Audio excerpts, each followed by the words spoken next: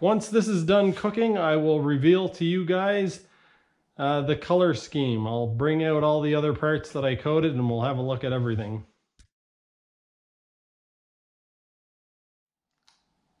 Hello YouTube and welcome to part 3 of my jet ski update video. As I stated in part 2, this video will have some powder coating in it. I have already powder coated some of the engine pieces and I will be getting some footage of me doing some powder coating. Before I forget, I'm going to reveal what piece is missing from my jet ski engine. I had mentioned in part 1 that there was a piece missing and that I was going to tell you in part 2. Well, I completely forgot about it. Jacob from Jet Ski Brothers guessed that it was the seal. And maybe what he was trying to say was actually right, but here is the drive coupler, and here's the end of the crankshaft where the drive coupler goes on. This is the shoulder for the bearing, and this part of the crankshaft is supposed to have a collar on it that a seal rides on, and the coupler is supposed to tighten up against that collar. But because the collar was missing, this was actually threading on too far and squishing the seal. So this is what we will be powder coating today. I've got the cylinder from the jet ski engine, not my helmet, the cone from the pump, a piece from the steering, and one of the first things that I built on my lathe when I got it. I built a mini foundry in the yard, melted down a bunch of aluminum, made it into a slug, and then turned it down into this fancy threaded container. And the only thing the container ever got used for was collecting dust. This is my powder coating oven. I already have a couple of pieces warming up in there that I forgot about. So we have the engine plate and a couple of steering parts that are... This isn't going to be a how-to powder coating video, but if you're not careful, you might learn something. The equipment that I'm using is the Eastwood hot coat powder system. This is their older version. It's about 12 or 15 years old. I've done a couple of little modifications to the gun, and I'm using a pill bottle for my powder. I've already sandblasted this. I'm going to sandblast these two pieces, and then this I will be roughing up with Scotch-Brite. I won't show a whole bunch of footage of this because it's very boring, but this is how I do most of my cleaning. Before you do sandblasting, it's a good idea to clean your parts off with soap and water. And what that will do is a couple of things. One, it will stop your media from getting very dirty. And two, it will stop just driving contaminants into the surface. Because media blasting is fairly aggressive, depending on what media you use, it actually penetrates the surface a little bit. And if you don't clean the surface off well, if there's oil and grease on the surface, it will actually drive the oil and grease into the surface. As I stated in one of my earlier videos, I do not have an actual sandblasting booth. I have this Rubbermaid container with a piece of glass on the top of it, a vacuum to pull out the dust, a bin full of glass, and a sandblasting gun.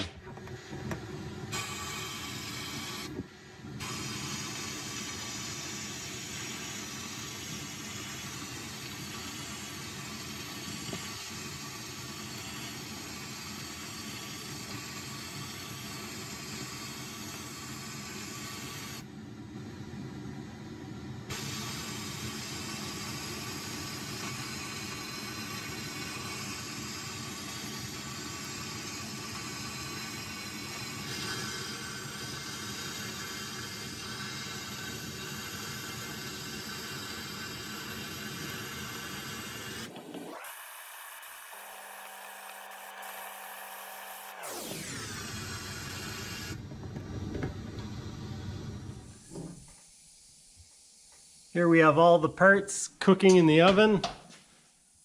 It's currently at 354 Fahrenheit. The temperature probe is in the vent of the oven, so it gives me a very accurate reading of what the actual temperature is. One more tip for powder coating that's very helpful is to have yourself an infrared gun. You need to be able to measure the temperature of the parts themselves. And the reason for that is if you have a big chunk of metal like the cylinder, it's going to heat up a lot slower than everything else around it. So the oven is going to be 400 very soon, but the cylinder itself is going to take quite some time. It's probably going to take half an hour to actually reach that temperature. If you're going by the temperature of your oven, you're not going to get proper cure. All I need to do is remove my powder bottle, put a cap on it, and make sure we don't get any dust or debris in here. And then we take a little bit of compressed air.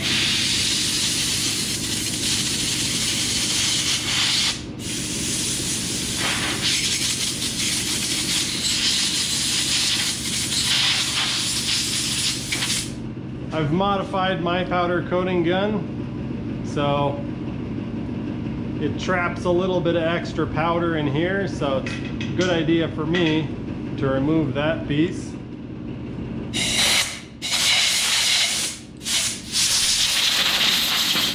And that's it. The gun's all cleaned up and ready for the next powder.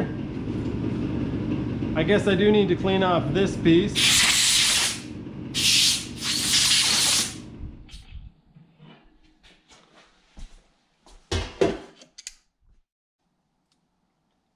Seven and a half inches and 12 and a half.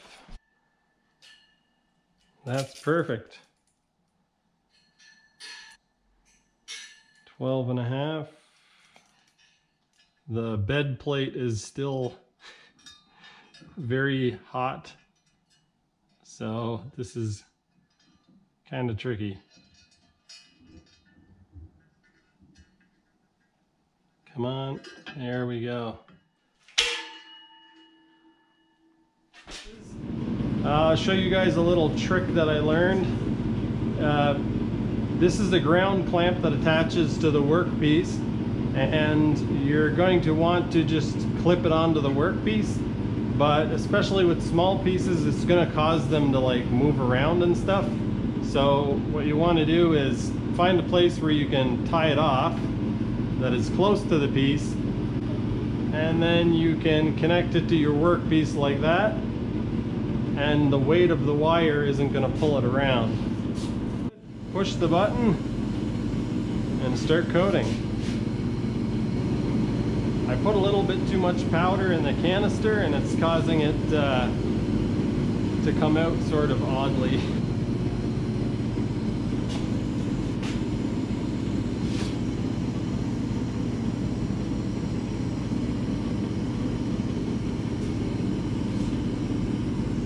Whoa, there we go.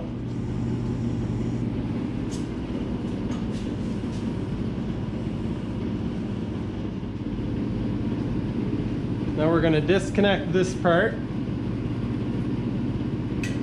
instead of moving our clamp, we'll move the part. I'm now going to show you guys one of the neat things about powder coat that you can't do with paint. I see a little speck of dirt here. Instead of having to wait for this to dry or dropping it in solvent or anything,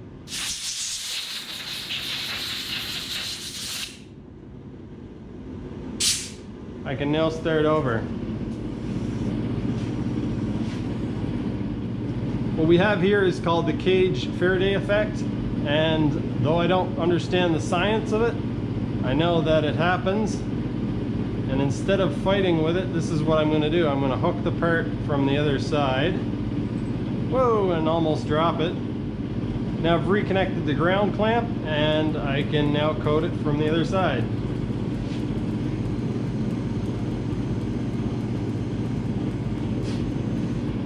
Disconnect this part. Move it to the side.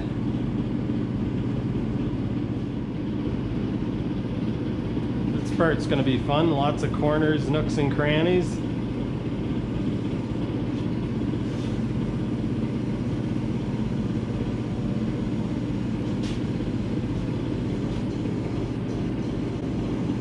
I put a little bit too much powder in the canister and it's causing it to come out sort of oddly.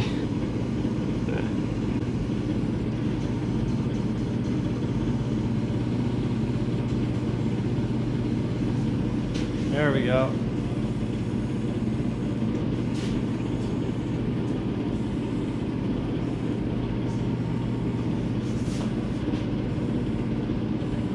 There we go. That's some good coverage. I'm fully prepared to do 2 coats on these things, but if I don't have to, that would be great.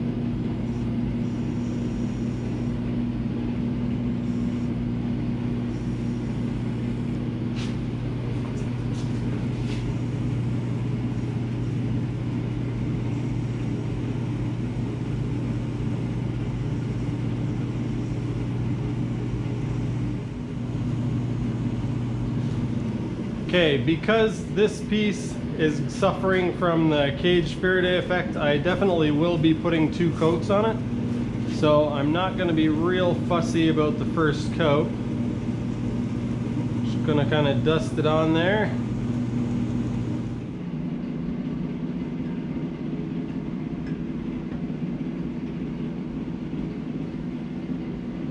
And try to slide it in smooth.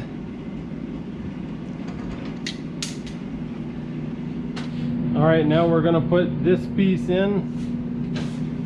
I'm going to do that by just putting a piece of sheet metal on the top and then setting that in there like that. Now we got to wait for the temperature to go up and keep checking the temperature of the parts with the infrared gun. The parts are in the oven cooking, and while they are, I thought I'd take a second to tell you guys one of the other benefits of powder coating, and that is I'm in here without a respirator. I've turned the ventilation off, and this is the mess that we have from doing all of that powder coating. And the cool thing about that is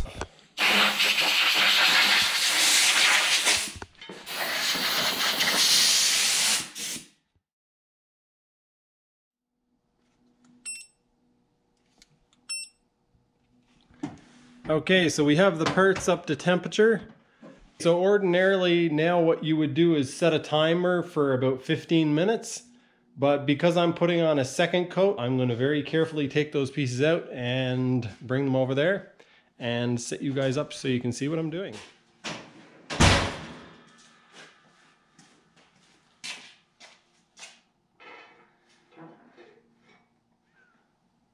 Okay, that's secure now. We turn on the fan.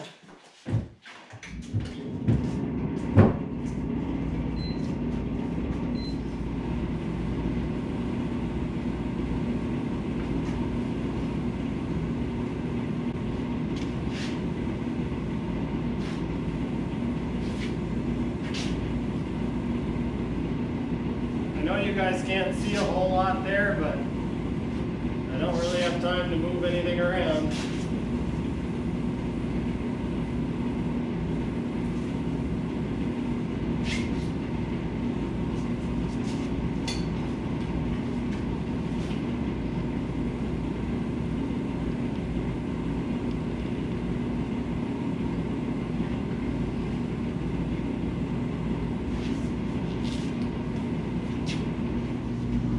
Okay, it looks like I now have everything thoroughly coated.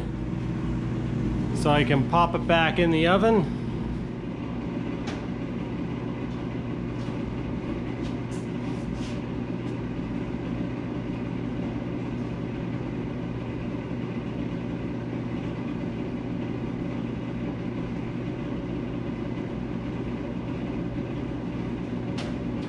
We now have that in there, and I'm ready to coat this.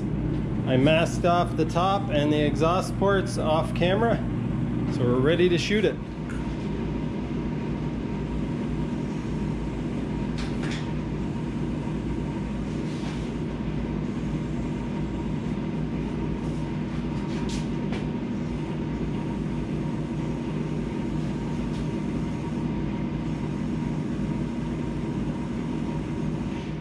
Making videos of stuff makes the job twice as hard.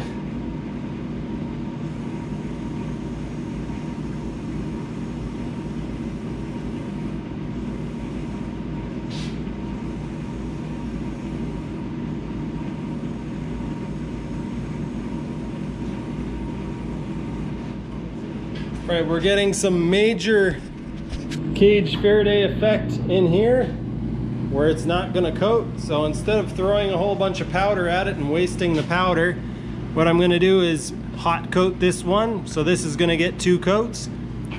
This issue that we're seeing around here is the reason why they use dual voltage guns, and mine is an older model that doesn't have that, and so I just have to deal with it in a different way. I find that the color turns out a lot better if I put 2 coats on anyway, so I'm not really bothered about that. Got 398 on the one part and 40 something on the other, so now we set our timer and wait 15 minutes. Most excellent. Our timer just went, our parts are ready to come out, and I uploaded all of the clips onto my computer from my GoPro. So we can take these out.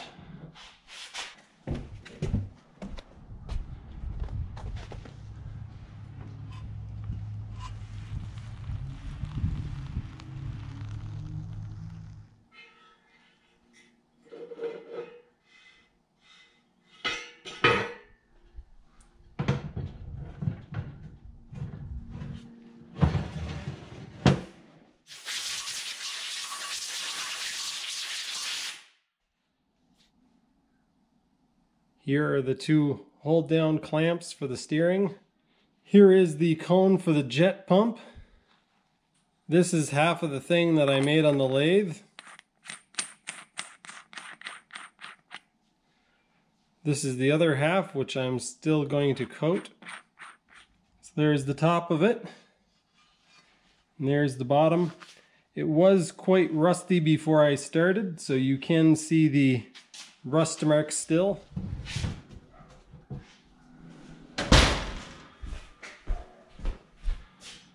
Pop it down on here.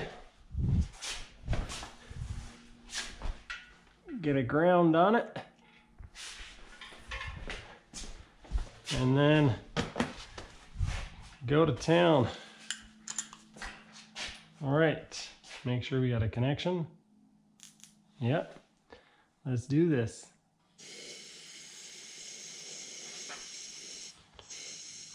As you can see, it coats a lot better this way. Gets very full coverage. If you're having trouble with pockets that you can't get coverage on, take the part out and throw a second coat on it. With a part that's fairly large like this, it will stay warm for quite a while, so you don't need to rush as much, but you want to make sure that you get it on fairly quickly. If you put it on too cold, sometimes it will have a bit of a texture to it, so you want to be careful. Especially with smaller pieces, you want to be careful to coat them fairly quickly.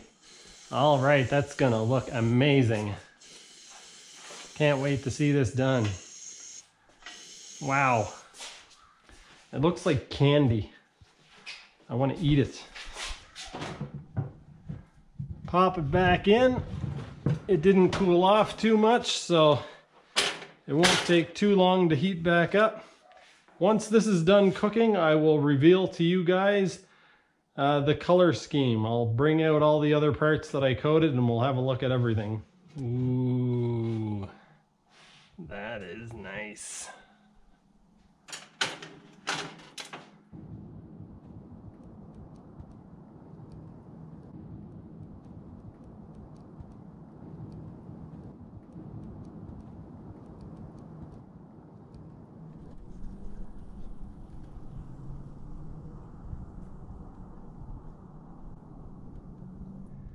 I forgot how nice this really is.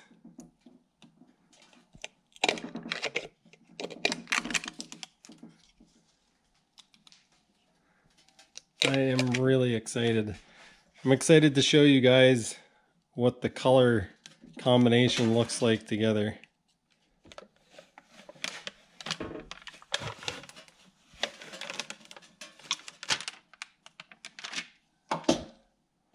That is sexy. Still has some water droplets on it from cooling it off in the snow outside. Wow. That is nice. Alright guys, get ready for it. The next shot is going to be the reveal of both of these colors together. I generally don't get excited about stuff like this, but I'm actually quite thrilled with this. Bam! Look at that.